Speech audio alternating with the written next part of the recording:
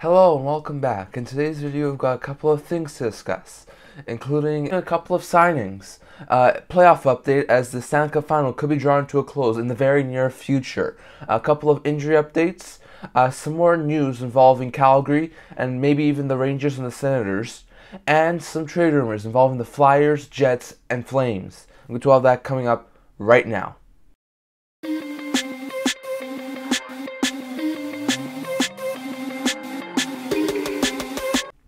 Hello and welcome to another video here at the End-to-End Hockey channel. In today's video we're going to be discussing a few things, and as per usual we'll start with the signings that have happened recently. So to start with, we'll get to the one entry-level contract that has happened, and that is that the Tampa Bay Lightning have signed Emil Martinson-Lilleberg to a 2-year entry-level contract that have an average annual value of $870,000, and they'll begin at the start of next year. Now for Martinson-Lilleberg, he's definitely been doing really well.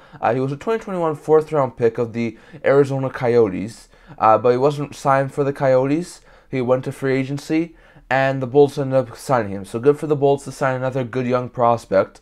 Lilleberg's been playing over in the SHL over the past couple of years. Had 7 assists in 47 games last year, but was a much better player this year, putting up 3 goals and 11 points in 46 games. So definitely looked like a little bit more of a dominant defenseman.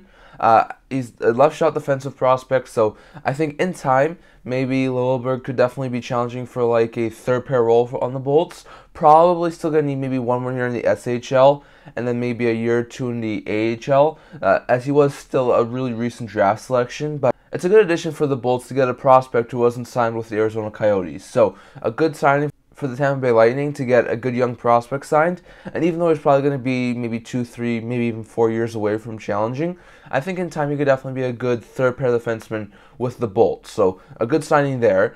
Then we have a couple of contract extensions for depth players. First with the Colorado Avalanche, they signed left shot defenseman Wyatt Amodet to a 1-year contract extension that has an average annual value of $775,000, and it will begin at the start of next year. Now for Amodet, he was an undrafted player. He was signed a contract a couple years ago with the Avalanche. He spent a majority of his season in the NCAA a couple years ago. Was able to come sign his entry-level contract, get into 3 games a couple years ago with the Colorado Eagles, so the Colorado AHL affiliates. And then he played the entirety of last year in the AHL. He did quite well, putting up 3 goals and 18 points in 52 games. So he obviously did well enough that the Avalanche thought that he would be a good player to extend. So they did. And I think Amada could definitely be a really good depth defender for the Avalanche. I don't think he'll be able to make the NHL with the Avs' deep defense.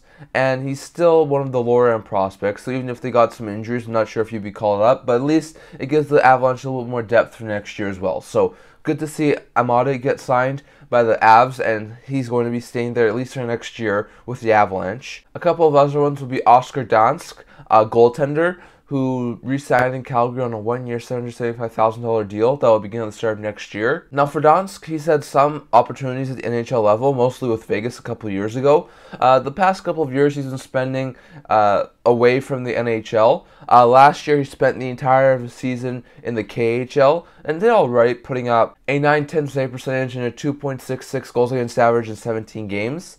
He signed a 1-year deal in Calgary this offseason, was mostly their 4th-string goalie behind Dustin Wolf. Dansk was able to get a pretty similar stat line to what he had in the KHL the year prior, putting up a .905 save percentage, 2.75 goals against average in 17 games. So he looked like a really good 4th-string goalie. He can be a good 3rd-stringer, and with the Flames most likely having Wolf at the NHL level next year, they're going to need a good 3rd-stringer, so good to see a Dansk go sign. I could see him definitely be like the 3rd-string goaltender, maybe get called up if there's injuries, but definitely, Dansk is a really good AHL level goaltender at this point in time, and I think he could definitely be a really good depth option for the Flames. So good signing for there. The Dallas Stars have signed depth forward Frederick Karlstrom to a 1-year $275,000 deal that will begin at the start of next year. So same thing as the other two. I think Karlstrom, though, has a lot more opportunity to get to the NHL. He has actually gotten a couple of stints these past couple of years. 2 years ago, he was mostly an AHL forward, putting up 16 goals and 29 points in 65 games, although he did get into 3 NHL games, putting up an assist. This past year, once again, more of an AHL forward, putting up 10 goals and 26 points in only 47 games. but he did get into 5 NHL games putting up no points. So he's definitely been more of a depth forward. He's gotten called up on multiple occasions, but he's definitely been more of like a 13th, 14th forward. So in my eyes, Karlstrom most likely would start the season in the AHL, but if the Stars run into injuries early on, I could see him definitely be called up. So definitely a good signing for the Stars. Like I said, Karlstrom's more of a 13th forward, so probably won't start the season on the NHL roster, but if the team runs into injuries, expect Karlstrom to probably be one of the first call-ups the Stars make. So another good signing there. And then finally here, the big signing that I forgot to mention on Saturday, and that is that the LA Kings have gotten their defenseman locked up. Vladislav Gavrikov, who was a pending UFA on the defensive end, was able to sign a 2-year, $5.88 million extension with the LA Kings. I'll start at the beginning of next year. Now, as we talked about last Thursday, the Kings cleared some cap space and moved Cal Peterson and Sean Walker in the Ivan Provorov deal to try and get some cap space to, as I said, go after a goalie and re-sign Gavrikov, and they finally do wind up getting Gavrikov signed. So, pretty good deal for him and the Kings. Just under $6 million for the next 2 years, I think, is a pretty good deal for Gavrikov. He's definitely a solid top 4 defenseman and should be able to round out the Kings' top 4. Last couple of years, he's had some pretty solid seasons. A couple of years ago with the Jackets, he had 5 goals and 28 points in 80 games. This past year with the Kings and Jackets split, he had 6 goals and 19 points in 72 games. So he was definitely a solid NHL defender. More of a defensive defenseman, but still a pretty solid one at that. So he's going to remain with the Kings for the next 2 years, and I think that really rounds out the LA Kings decor. So good to see that the Kings were able to get him signed. Moving Peterson and Walker were big parts in making that happen. And now Gavrikov, who was one of the top defensemen on the board in the free agency, is now off the board. So one less defenseman that other teams are going to have a chance to sign. But still, really good bring back for the LA Kings after they acquired him at the trade deadline. But definitely, good signing for Gavrikov, who's going to remain with the Kings the next couple of years and continue to build his stock higher to hopefully get a bigger payday in a couple of years' time when he becomes a UFA again. Good signing for Karlstrom in Dallas, Dansk in Calgary, and Moddit in Colorado to all get new 1-year contracts to continue to be good depth forwards in their organizations. And then good to see Lilleberg get his entry-level contract with the Tampa Bay Lightning after not being signed by the Arizona Coyotes. So, good signings all around for those 5 teams. Next we'll go over to the playoff update part of the video. Now on Saturday, we had one quite good game. As we know, the Knights went into the game up 2-1 with a chance to take a 3-1 series lead. Panthers looking for their second straight win and to tie the series up at 2. So it was a really close game. Within the first 100 seconds of the game, Chandler Stevenson was able to find himself on a breakaway off a beautiful pass from Zach Whitecloud, and he was able to streak in, put one on net, and put it past Bobrovsky to give the Knights the early 1-0 lead. Not really much else happened in the later stages of the first. Panthers did fight back a little bit, but it was 1-0 Vegas after 1. The second period, about 7 minutes into the second, Stevenson will find the net again to give the Knights a 2-0 lead. So it was a really good goal from Stevenson, really great game from him to give the Knights a 2-0 lead. Then 4 minutes later, on this goal here, William Karlsson was able to give the Knights a 3-0 lead. It's thanks to the rebound goal that he was able to get. And that stretched the lead out to 3-0. I know there were a lot of people who thought that this would be reminiscent of like Game 6 between the Knights and the Stars, where the Knights just ran away with it. But the Panthers were able to bring it back at least a little bit. First, one of the flukiest goals we will ever see. Brandon Montour was able to shoot the puck on net. It bounced off of McNabb's skates and then off of Shea Theodore's shin pad and bounced right into the net. No chance for Aiden Hill to get that puck. And that cut the lead to 3-1. So 3-1 for the Golden Knights at the end of 2. And that's the way we went to the third period. And then we would find the Barkov-Montour connection again. This time Montour would find Barkov. And on this goal here, remember all clips are credited to Sportsnet. But on this goal here, Alex Barkov was able to make it a 3-2 game. Early, with about 16 minutes left, it was now a 3-2 game, and the Panthers were making it interesting. There would be not too much else action until about the last couple of minutes. Definitely, it was really nerve-wracking for the Golden Knights to try and hold on to their lead. The Panthers will put the goalie and make it interesting. They'll even get a power play with about 20 seconds left to make it a 6-on-4. but they were not able to capitalize as the Adin Hill and the Vegas Golden Knights were able to hold on 3-2 to take a 3-1 series lead. So something that we didn't see very much in the first 3 games. In the first 3 games, there were a lot of penalties on both sides. In this game, there were only 2 penalties. One within the last 20 seconds on the Golden Knights, and then one in the early parts of the second that wasn't really an overly great call on the Panthers. So unlike the first 3 games, the penalties were few and far between. So maybe something else to expect as the series goes on. There probably won't be as many penalties as there were in the first 2 games.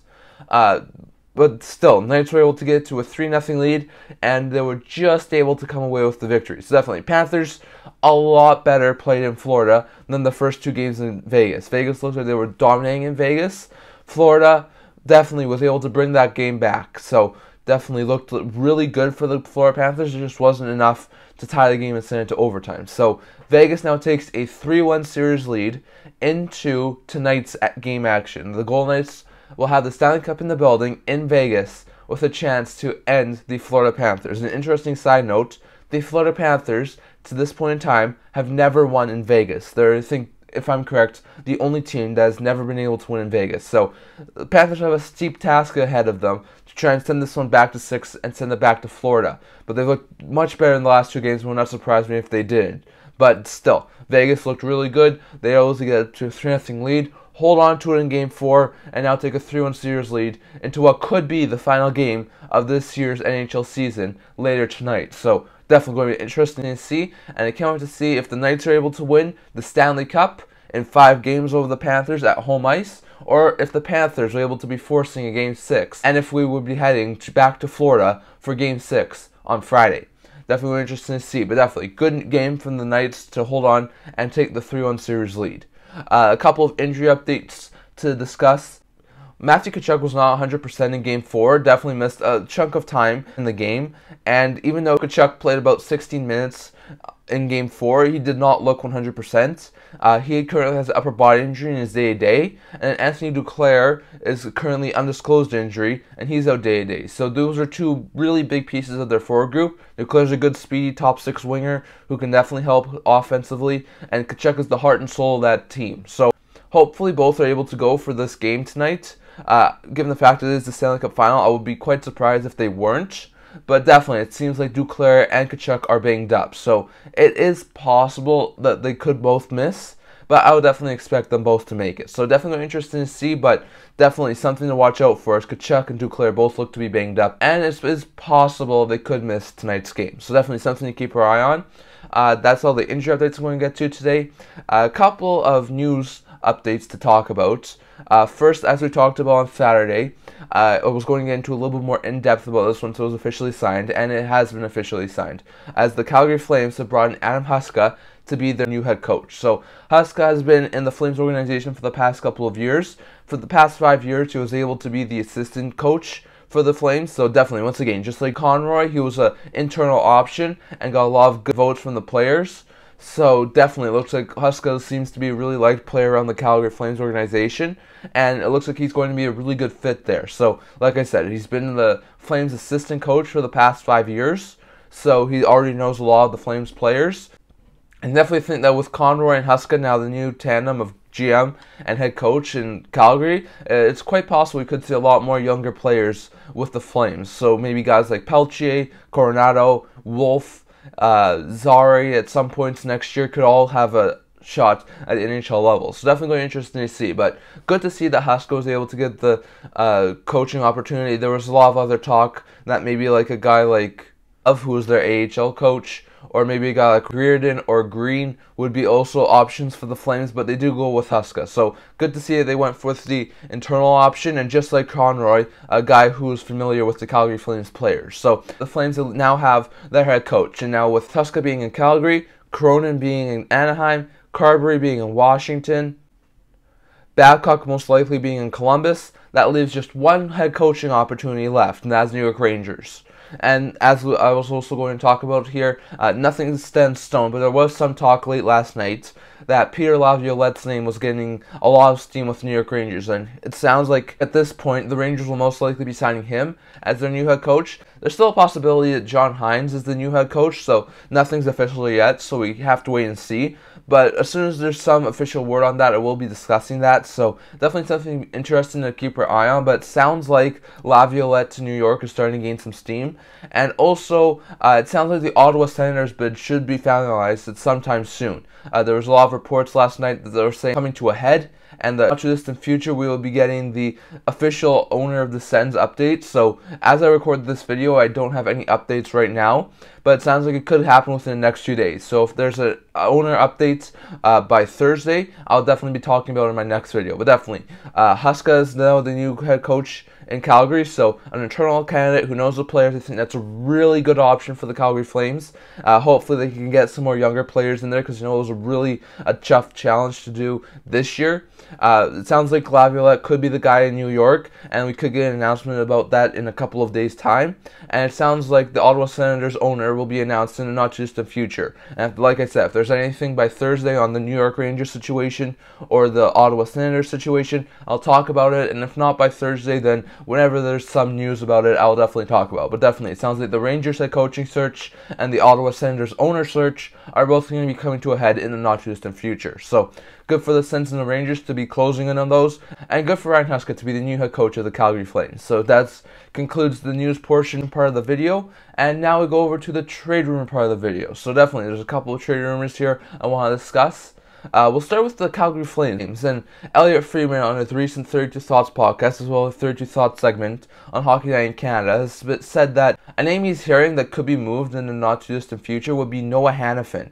Hanafin is amongst those players in Calgary who are going to be entering the final year of their deals. You got Hanafin, Tanev, Zadorov on the defensive end, Toffoli, Lindholm, and Backlund on the offensive end. Now, these are guys who the Flames really do want to try and sign and keep around for the next little while. But if they can't find contract extensions and those want to try and either not want to sign with Calgary or wait until next year to try and talk contract extensions, then there's a real likely possibility that the Flames could try and move some of those players. And Hanafin seems to be one of the guys who could be on his way out. Hanafin's a really good top four defenseman. He was acquired and traded with the Carolina Hurricanes a number of years ago, and he's been a solid top four defenseman with the Calgary Flames ever since. He's making one more year left at a reasonable $4.5 million cap hit, so it shouldn't be too hard for them to trade him if this is the route that they wind up going. He's, like I said, really good top four defenseman, so if he does not want to sign a contract extension with the Flames, I could definitely see him being one of the guys who are on their way out this offseason. Calgary's definitely going to have a ton of decisions to make, so as Elliot Friedman said, he's just hearing that Hanafin is a name who's out there right now. So if the Flames aren't able to sign him, I could definitely see Hanafin be a guy who's on his way out. So definitely, they will be able to get a solid return for him. I could probably see him get like a first or second round pick and maybe a decent prospect. So definitely, I could see the Flames get a solid return for Hanafin. Definitely not a guarantee he moves, but it sounds like Hanafin is a name who's out there. And if the Flames are to move a couple of these guys who are in the final year of their deal, Hanafin could very well be the first domino to go. So definitely keep your eye on Hanafin. Let me know down in the comments. Does Hanafin get moved?